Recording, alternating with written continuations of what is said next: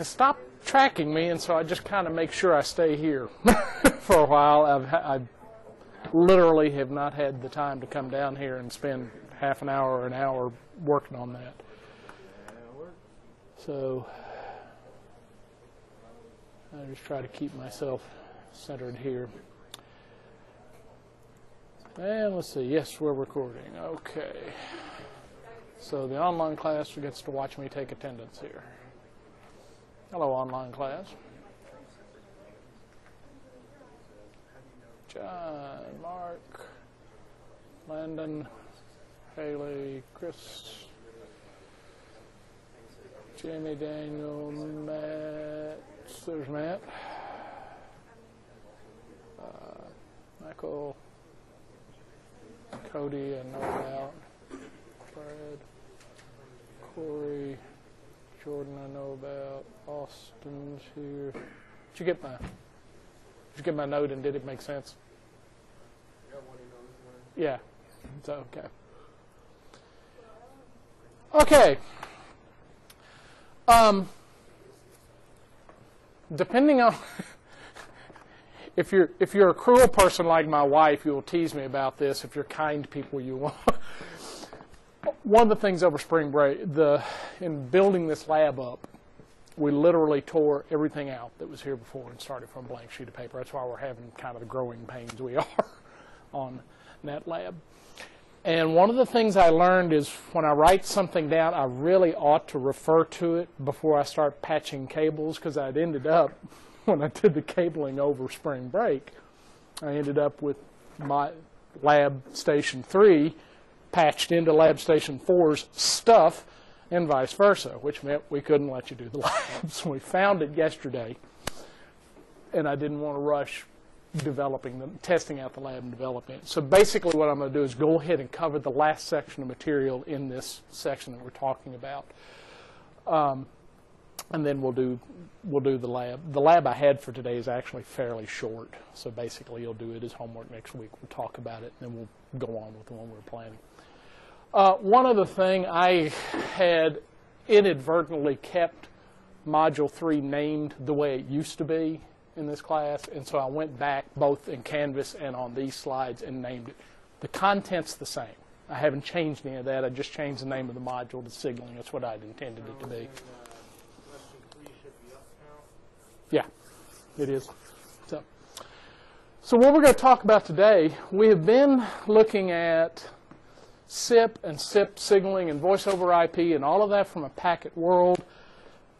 Earlier we had compared packet networking and circuit switch networking. Of course, those are two very different, ooh, it's hot in there, very different ways of accomplishing the same thing. You guys are used to packet. And to a certain extent, when we talk about PSTN protocols, you sort of have to unlearn or undevelop, if you will. The PSTN protocols ultimately are going to go away. PSTN, as we discussed, is a circuit switch network. It fundamentally works differently. In packet network, if you look at a bandwidth view of packet, packet allocates all of the network to an application for the duration of time it takes to transmit a single packet. So if I have 100 applications sharing bandwidth, each one of them gets the entire network, but only for the length of time that it gets it. And when I say network, I mean the local network, because of course, you know well from your classes, each packet contains enough addressing information that it can independently find its way through the network and get to its destination. Now, odds are most of the packets in a transaction, in a call, are going to take the same path, but they don't have to. It's possible, unlikely, but possible, that every packet will take a different path. In circuit switching, that doesn't happen. We're going to look kind of a little more under the hood in that. In circuit switching, I actually build the complete path for the application. In our case, it's a call. And I leave that path in place for the use of that one call for the duration of the call. Doesn't matter if I'm using it or not. That bandwidth is allocated. That's just a fundamentally different way of looking at things. from an addressing point of view, if I have a dedicated path, apparently, from me to you, why do I need to address anything? I don't.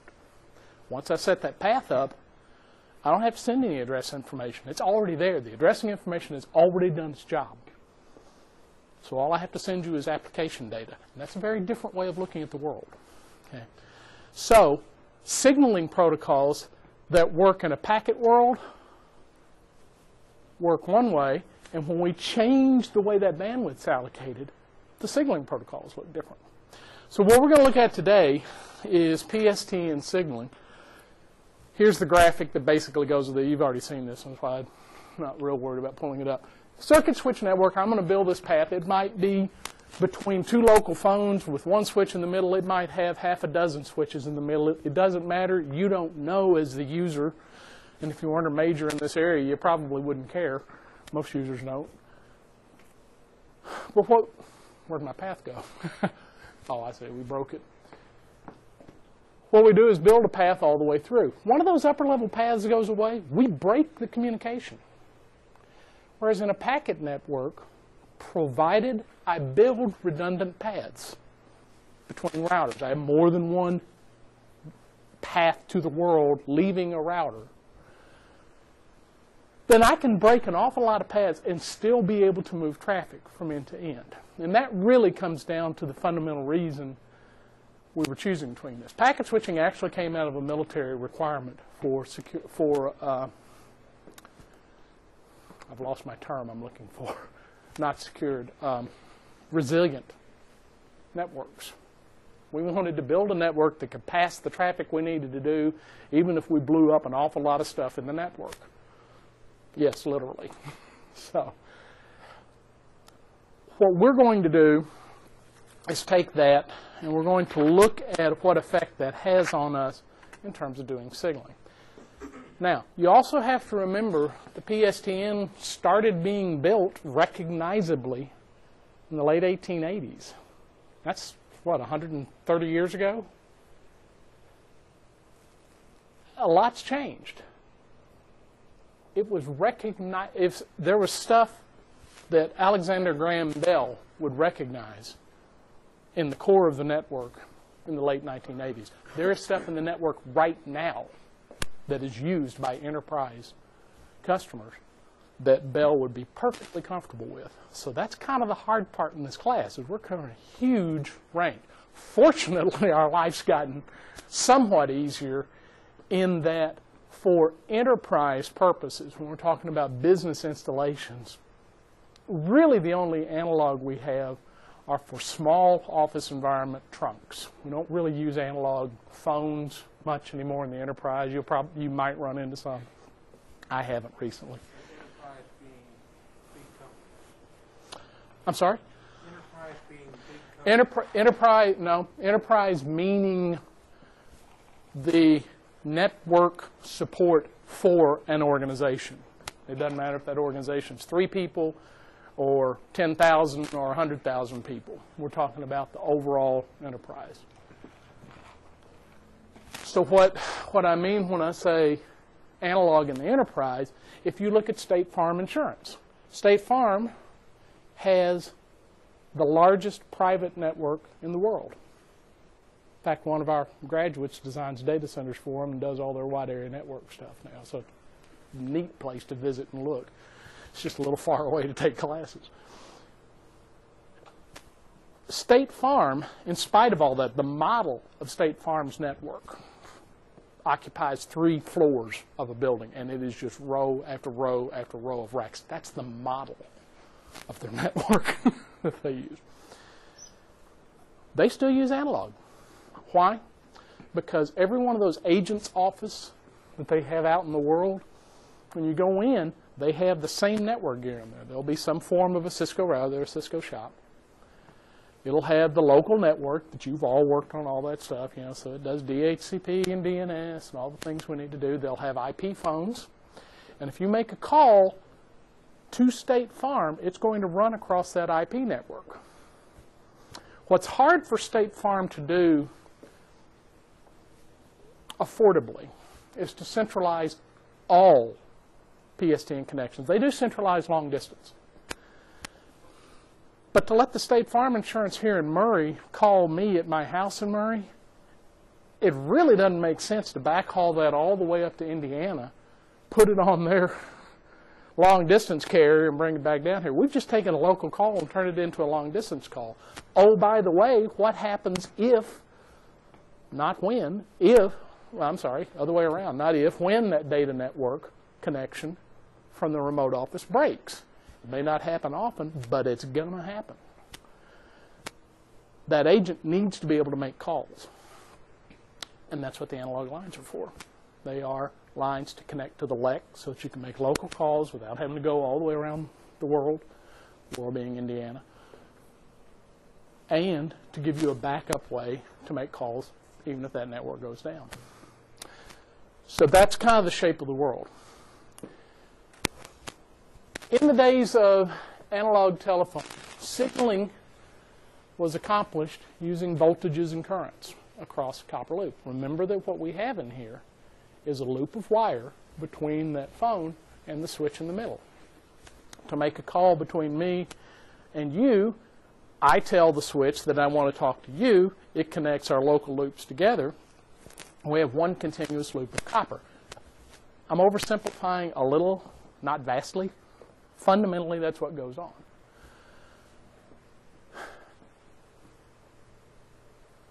When all we were doing was voice, life was pretty simple.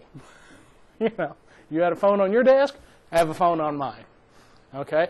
I call you. There are only a few things that we really need to have happen.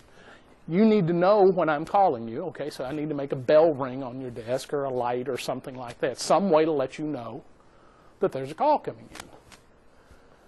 We need some way to move audio.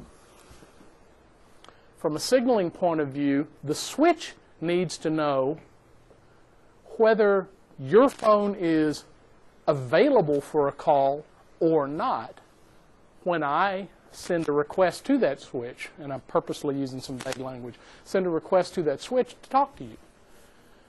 If you're already on the phone, in the simple days of the 1880s and 90s, I'm not going to send a call to you. Right? Even nowadays, that's mostly the common way of doing things. You know, if you're already on a call, I don't want to interrupt it.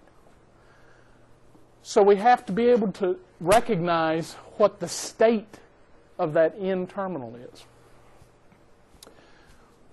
We also need to be able to differentiate within those states. On hook is a specific meaning. We went over these very early in the semester, but let's review them. If a phone is sitting down, you're not trying to make a call, you're not dialing, you're not in a call, it's just waiting for a call, that's called on hook. From a signaling point of view, what has happened is that copper loop is open. There is no current flowing in it. Okay? When you decide to make a call, you pick up the phone. Mechanically, what that does is close that loop and causes current to flow in that loop of wire. The switch detects that current flow, and that's how it knows you've gone off hook. Now, from the switch's point of view, switches aren't real bright devices. They do what they do pretty well, but they're not real bright. If you're a switch and you're watching my line and all of a sudden it goes from on hook to off hook, what do you assume I'm doing? You didn't send me a call. I just changed from on hook to off hook. So what as a switch do I assume is getting ready to happen? I'm going to make a call. So basically, you're going to expect digits. There's more that goes on nowadays. You know, pretty early on, the Bell company realized that when people picked up the phone, if they didn't hear something, they would think it was broken. And so they set dial tone. So you pick up the phone, the switch detects that you've gone off hook and sends dial tone you as a signal to you to dial digits. Okay. In heavily loaded systems, it actually would say wait, in a sense, because it could take a second or two for dial tone to get to you, and you didn't dial until it did. That's pretty rare. That was pretty rare even by the end. So anyway, I go off hook. My state changes from no current to current flowing. You, the switch, send me dial tone. I dial digits or later hit buttons that send tones to tell you what number I want to dial. I'm providing you addressing information. You make a connection. All of that is going on in the off-hook status from my side. I give it the address of your phone, and it looks at your line first. The switch, looks at your line to see if you're available for a call. If you're busy, it's just going to send me a busy signal. No, you can't do this now. Hang up. How would it know if I hung up? What do I physically do? Put the receiver down, which does what? Opens the loop, and I stop drawing current. So I go back to an on-hook mode. Okay. Assuming you're off the line, the switch sees you're off the line. I've got to let you know there's a call. So the switch is going to send a ringing voltage sound. It's going to make the bell on your phone ring. I'm not going to go into the deep electrical part of how it works. Basically, it's going to send a signal to let you know there's a call for you. When you pick up the phone, what happens on your local loop?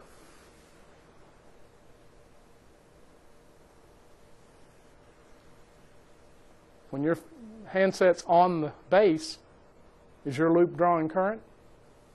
No. So when you pick up the phone, what does the switch see? Current gets drawn. Okay. Again, from a switch's point of view, not real bright. That means you've picked up the phone. I, the switch, it's okay, I'm not real bright, can remove ring voltage, and then I'm going to send audio through to your phone. Okay, so in that case, both of those lines are then in a state we call busy. They're in a call. They're actively exchanging audio. I'm not actively sending signaling or expecting signaling from them. When we're ready to end the call, one of us hangs up, which does what? I hang up. I'm on this side. What happens at the switch end?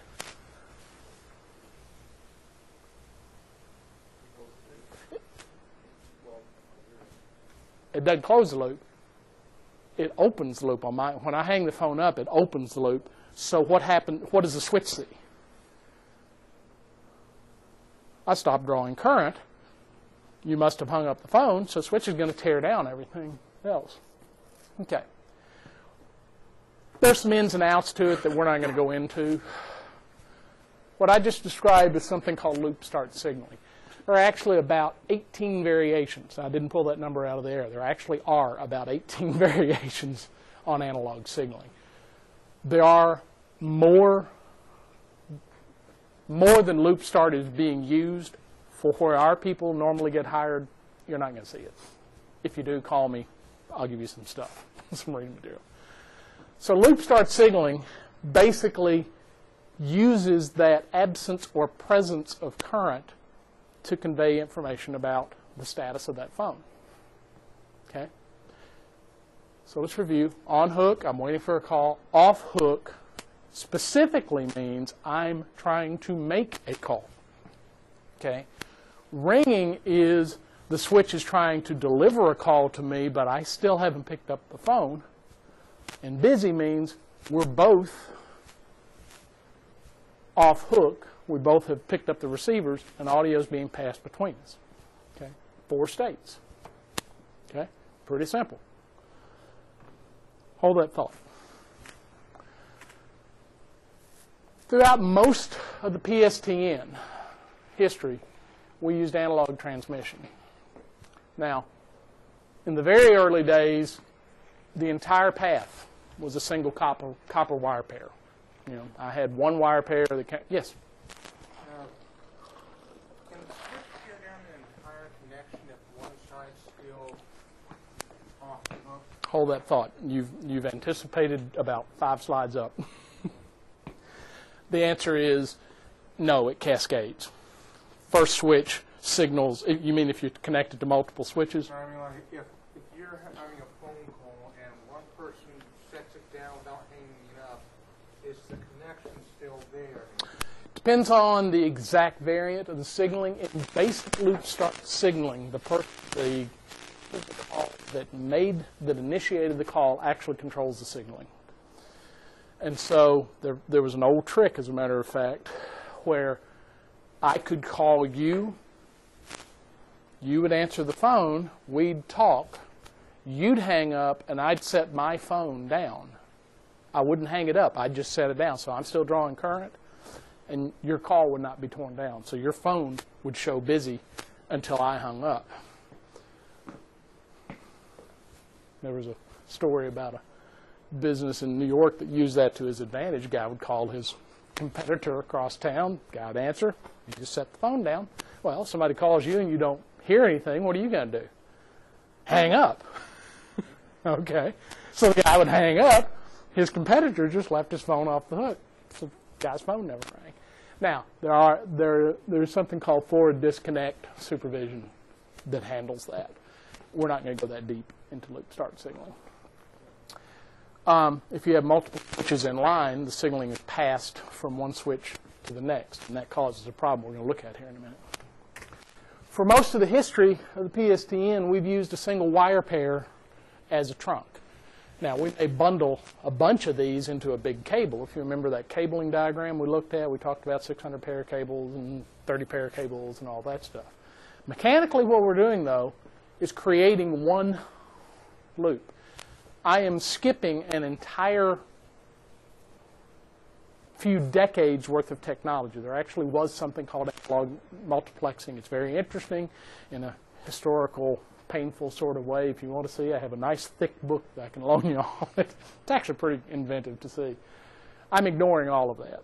I'm jumping directly from about 1920 to about 1960. Okay, and I realize that. If I were building the network in those wire days, the more connections, the more traffic that I had traveling between two switches, the more wire pairs I had to have between those switches. Okay? A couple of problems. First off, wire's expensive. It's copper. You have to physically install it. It's the most expensive thing you have to do, arguably, in building a telephone network. Second, in New York, which is where the first stab at this actually came from, a lot of the high-rise buildings, like the Chrysler Building, the Empire State Building, had risers, pipes from the basement up, designed when a business might have one or two phones. You know, well, by the time we get to the 60s, that's no longer the case. You have, every business has, you know, many phones, and they literally, physically ran out of space to run more cable. Same thing was happening in the under-the-street conduits. So we had the problem that we literally couldn't install more cable, both for economic reasons and for physical reasons. We needed to have some way to move more calls over the same amount of cable. Second thing, analog transmission inherently has two problems. We've talked about them. What were they? Signal strength degrades over the length. I put a nice fresh signal in one end of a wire, and just because of physical laws, part of the energy in that signal is used to heat up that wire. We recognize that as something called attenuation. Basically, the volume of that analog signal drops as it travels along a wire pair. Sooner or later, enough of that signal has decayed that it doesn't have the power to rise above the noise level, and I can't distinguish it from noise. So at that point, it becomes useless. You can do things like amplify, things like that, but you still get into problems. If you'll remember, we looked at something called signal-to-noise ratio, and we noted that as we amplified at each step, we were actually amplifying what was left of the signal plus all the noise it had picked up along the line, which is the other half of this problem. And after you did that a few times, your signal to the ratio of desired signal to noise had degraded pretty badly.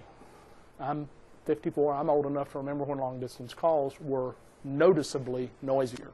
You could actually kind of gauge about how far somebody was. Both of those problems are inherent to the physics of how this system works. You can't get rid of them using analog techniques. If we were building the network now, we'd put DSPs on the end of this and we could add out a lot of it. Well, we're not building the network now. We found a better way to do things.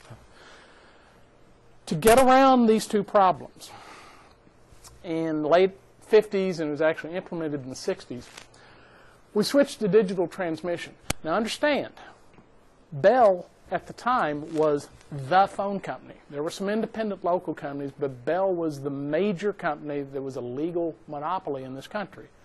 Now, I'm not commenting on whether that was right or wrong. There were good reasons and bad reasons for it being done. I'll leave that to policy people. The upshot of it was that we had a very highly vertically integrated network. So technological advancement was done centrally. Bell Labs developed most of the technology that we use now. It's only in the last few years that a lot of that development has gone somewhere else. Bell Labs became Lucent in 1984 and took them about 15 years to self-destruct.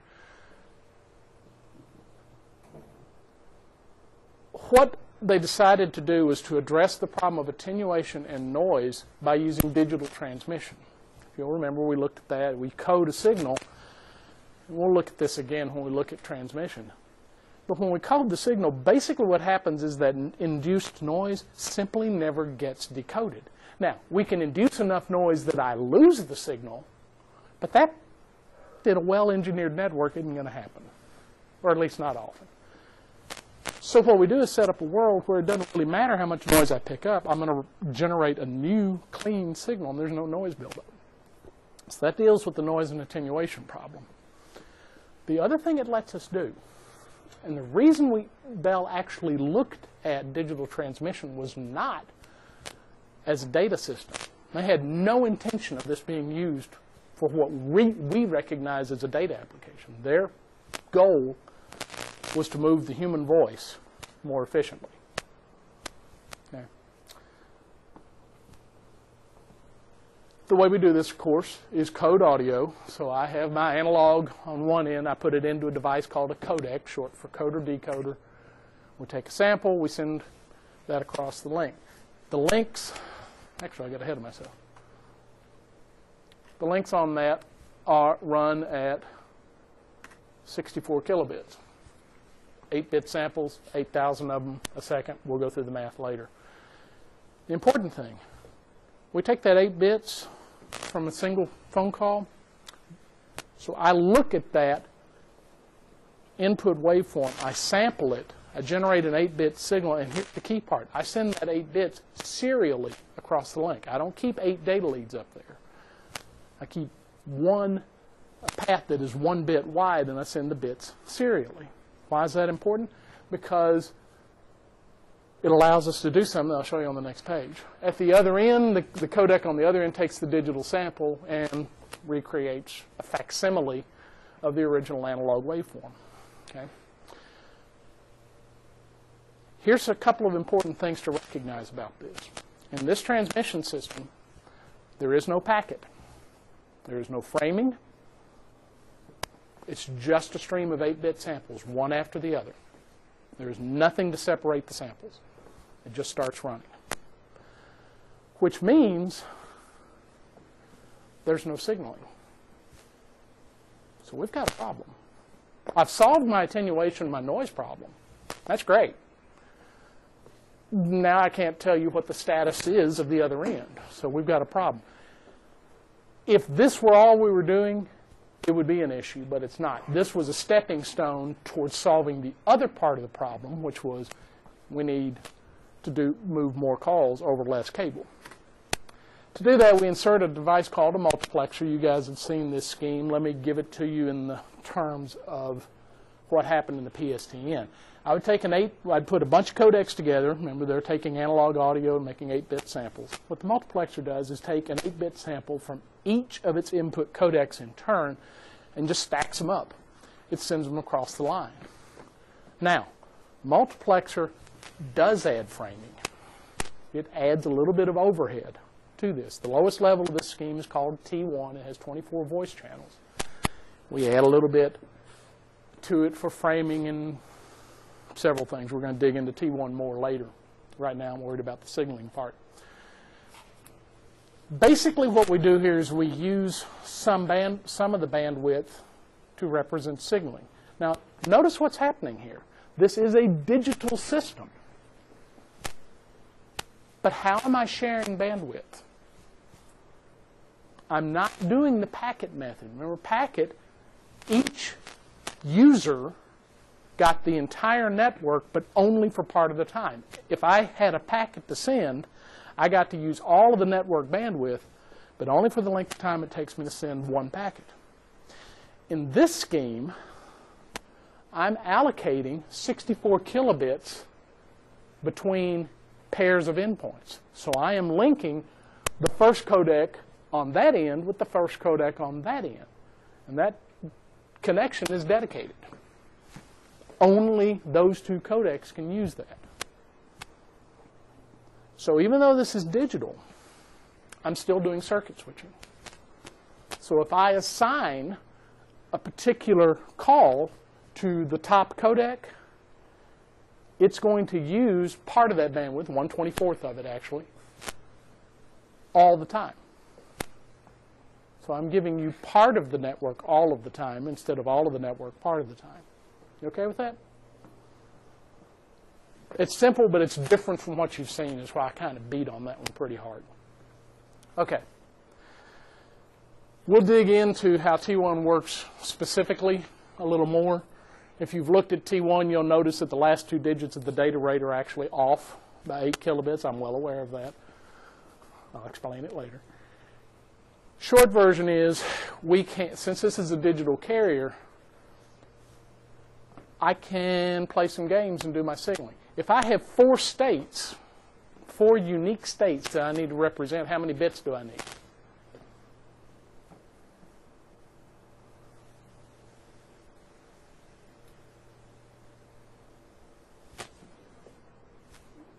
How many values can a single bit have? 2, 0 or 1. So if I want to represent 4 unique states, how many bits do I have to have? 2, right. Because with 2 bits, I can represent 4 combinations. That's what we do. On hook, and I just made up the combinations here. On hook, we might call 0, 0. Set those 2 bits. Each of those bits is set to 0. Off hook, 0, 1, ringing, 1, 0, busy, 1, 1, something along that line. Now I've solved all of my problems. I've dealt with attenuation. I've dealt with noise pickup. I can move, in this case, 24 calls across a lot less wire, and I can move the signaling from end to end. Okay. Everything we've talked about so far, excuse me,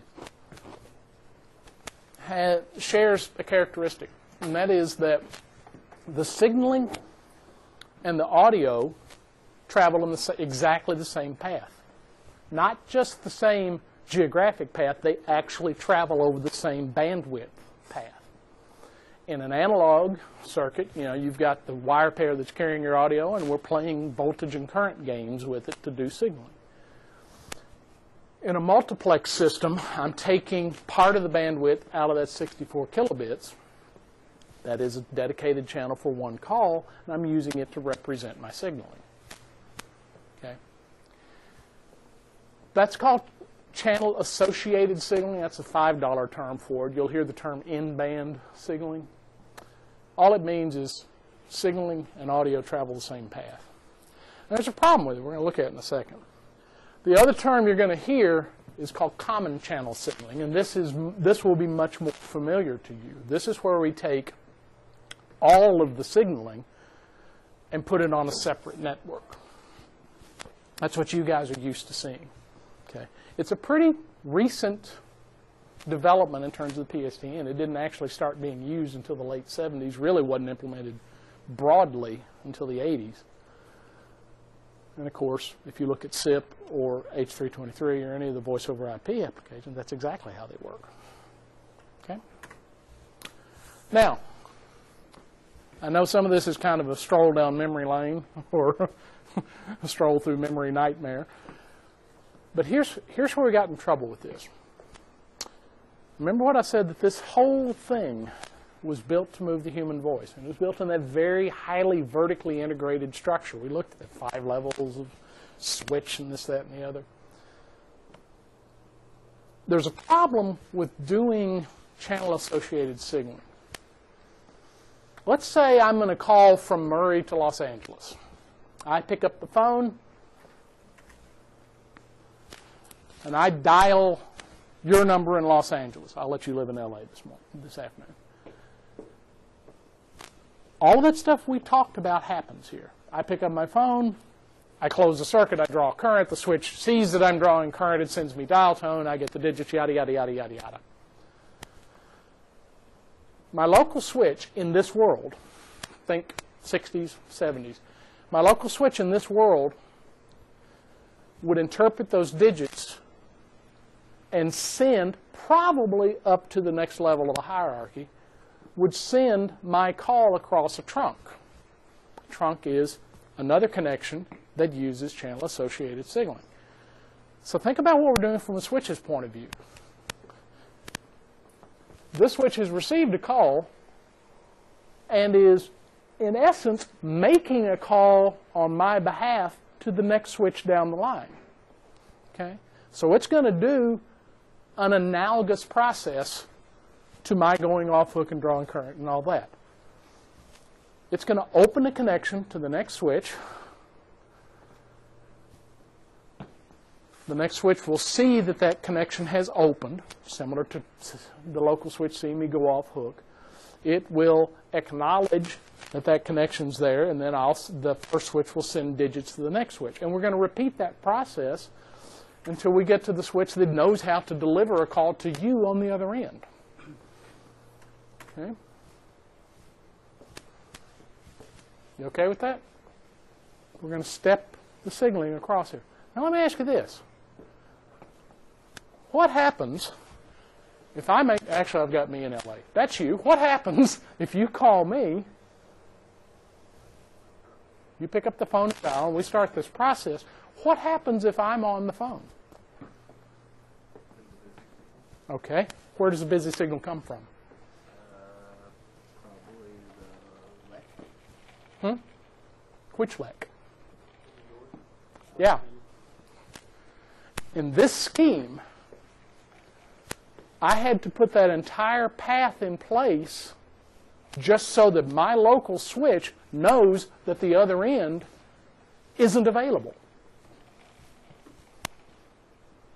I'm selling the use of this network per minute for money, actually per second for money. This is not a good thing because under the law at the time, phone companies weren't allowed to bill for the time it took to set up a call. Only once both parties were on the line could they bill you. So in other words, I've just spent, remember this is also in the time of manual dialing and manual signaling, it might take a second or two for each of these connections to go up. So I could pretty easily tie up 20, 30 seconds just to find out that you're on the phone. So I've just gotten a nice cheap trip to New York to listen to a New York busy signal. Okay. AT&T did a study on this in the 70s.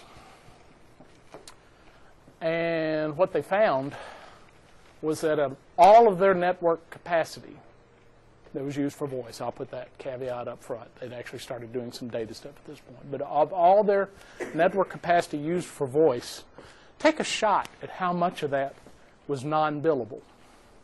In other words, this situation that they couldn't bill anybody for the use of that network. 30 to 60%. Nice broad number. Your last number is actually closer. It's over half of their network time was unbillable. Now think about the size of the AT&T network and think about the amount of revenue when you're charging for the use of a network by the second or by the quarter minute or by the minute. That's an awful lot of revenue. Okay.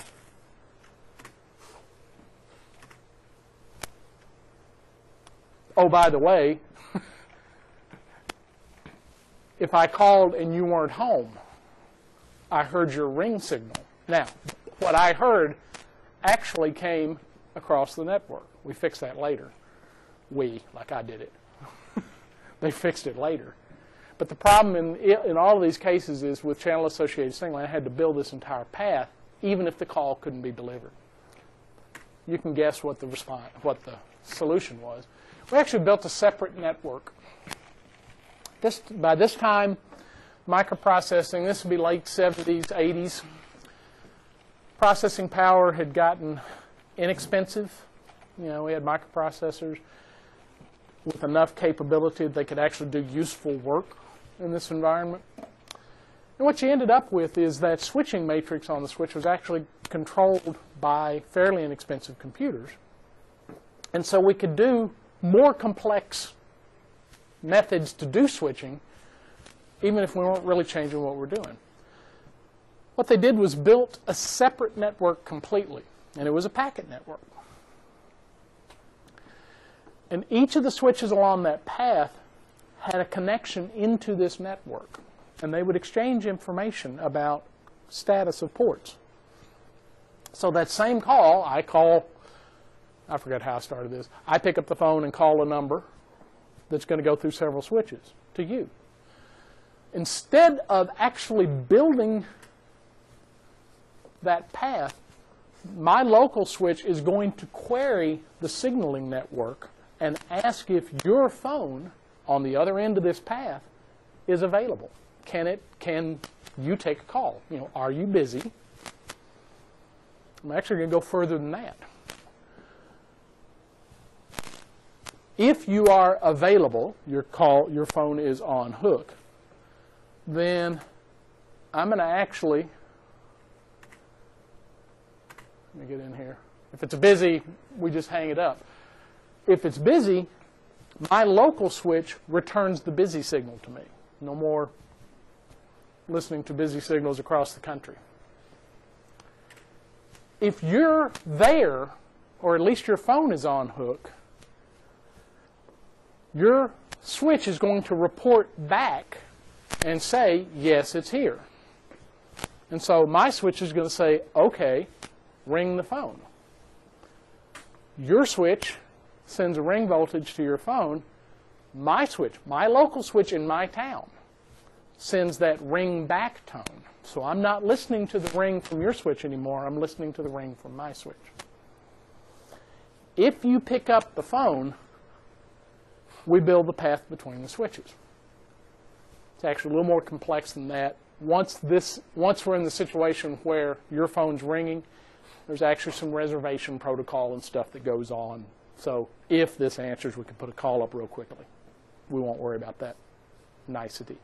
Basically, if you pick up the phone, we build the path end to end at that instant. I've not completely eliminated call setup time, but I've sure taken a cut out of it. Okay. The common channel signaling network, it actually went through several variations. The current version of it is called Signaling System 7. Those clever engineers and their inventive names. SS7 is alive and well. It's still around. The signaling protocol on it is something called Q931. Extremely capable, very cryptic.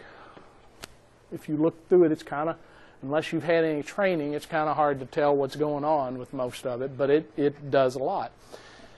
And it was actually built looking at the world a little differently. Like I said, it's a separate network. It's a packet network. And one of the things about SS7 is at the time it was designed, the network, they knew the network was going to be digital end to end. The plan was actually for it to be digital all the way to the desktop. I'll come back to that thought in a minute. But all of the connection between switches was digital.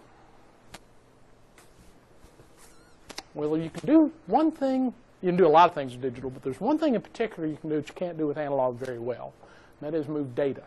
Things that are pure data, not coded voice, but computer data, pictures, video, websites. Okay? And I put this in context for you because we're all used to really, really fast connections now. At the time this network was put together, most modems ran 2400 baud, which meant they could move bits about 9600 bits per second. Not kilobits, not megabits, 9600 bits. And that was fast. Okay. This system, remember, what was the voice channel? Anybody remember the number? 64 kilobits. It screams, relatively speaking. So with the digital network, I could do things like, yes, I can move my voice call across it because we designed it to move the human voice. But I can also do stuff like, instead of using my modem to get 9600 bits, I can use equipment that's capable of using a digital carrier, and I can get 64,000 bits a second. Whoa! I mean, that's huge. I can bundle several channels together and get even faster rates. Okay? This was the scheme. Let me put it in a little more perspective. At this point, it was by no means certain that TCP/IP was going to be the protocol of the world. There were about 8 to a dozen, depending on how you want to count exactly, protocols that were fighting out who was going to be the protocol. Spoiler alert, TCP/IP won. But it was a different world at that point. Here's how Bell saw this. We were going to have things, we could do computer data calls, we could do voice calls, we could do video calls, golly, you could, grandma could look at the kids, all sorts of stuff like that.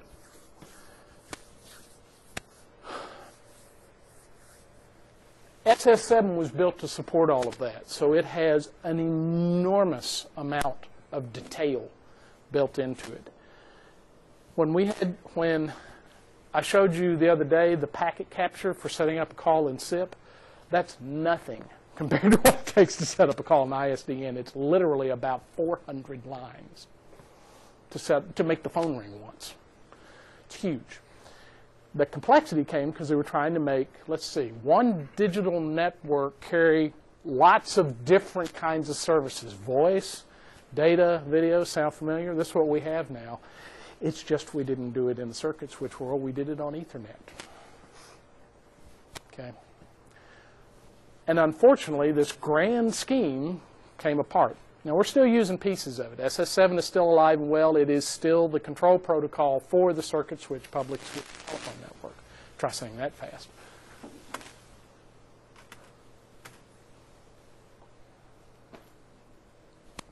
The service they named on this is something called ISDN. It's called Integrated Services Digital Network.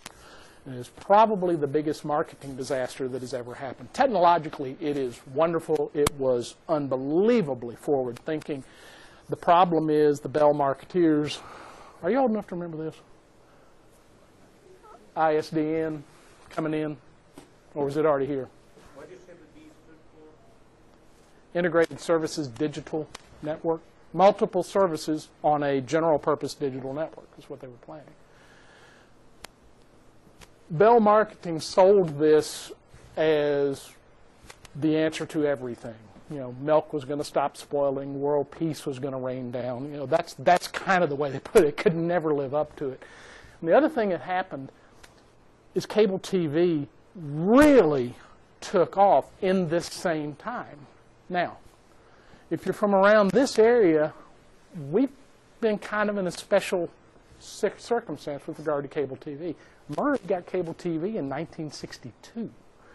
Most of the towns in West Kentucky, because they're fairly far from most network outlets, we had Channel 6, but ABC and CBS had to come from further away.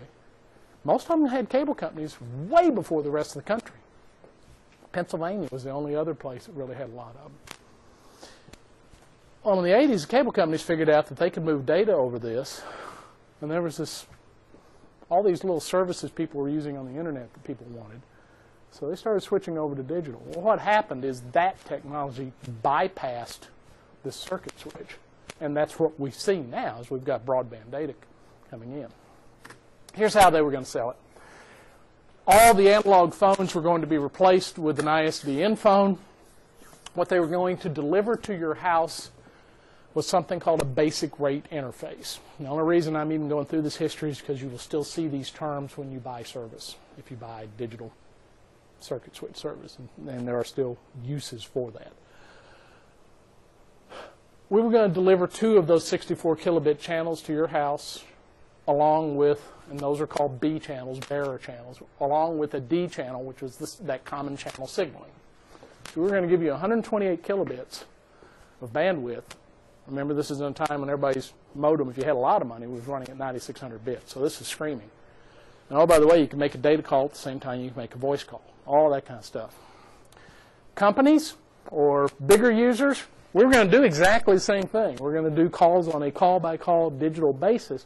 It's just we're going to do more bearer channels. We were going to put 23 bearer channels together along with a single D channel and call it a primary rate interface. You may see a BRI. Maybe. They're still out there, still being sold. Not a lot. DSL's a lot cheaper, all that. You will see PRI. PRI is still used to deliver PSTN switched calls. It is the predominant way that PSTN switch calls are delivered if you need more than 3 trunks. We're going to look at, out of this whole slide presentation, there's 2 things we're going to dig into specifically in here in the lab. One of them is an analog loop start, that's that term I was looking for, loop start circuit. Because if you are supporting small offices or failover, it's called networks or survivability mode, you need to be able to do that. The other one is we're going to support this interface for getting circuit switch calls off the PSTN. Now, PSTN is circuit switch. It's using Q931 for signaling. We've got a network that uses SIP for signaling. Those 2 don't talk to each other. One's speaking Chinese, one's speaking Italian. They're just not going to communicate. So we're going to have to do some gateway functions between them. And that's why I go through this entire piece for you to see, is what you're going to have to do professionally is to be able to set up these gateway functions and be able to do the design part behind this. Okay? And with that, unless you have questions on this, I know it's a riveting subject. Circuit switch versus packet switch. You okay with that? Any questions on circuit switching? Key thing, circuit switching allocates data for the length of a call. The signaling reflects the way the network works, so packet switch network protocols just simply work differently than circuit switch. We've been looking at packet switch, they're transaction-based. Circuit switch can assume some things. Where we're going to go from this, we will have a lab for you to look at SIP packets. That's what I'd actually intended to do in here today. Really what we've done is just switched what I intend to do today with what I intended to do next week. So we really haven't hurt things very much. You'll do a lab where you're going to look at SIP registration. You're going to look at that whole process we went through on the presentation the other day, and you're going to make some calls and see the SIP traffic between them. I particularly want you to pay attention to how you can keep track of what's going on in that call. Okay? The next piece we're going to do is to start, we're going to move outside the confines of one box. Everything so far we've done has been on that one switch, and we're going to start using wide area net connections. The first ones we're going to do will be SIP. We'll connect to another SIP device, let you see what you have to do that. Then we'll start picking up these other interfaces. Once we complete that, I'm going to move you into looking at some design stuff. Part of this is how you put components together. Part of it is how much network do you need for your voice? How do you control network utilization? So that's where we're going between now and the end of the semester. Okay? Guys, have a great weekend. Be safe.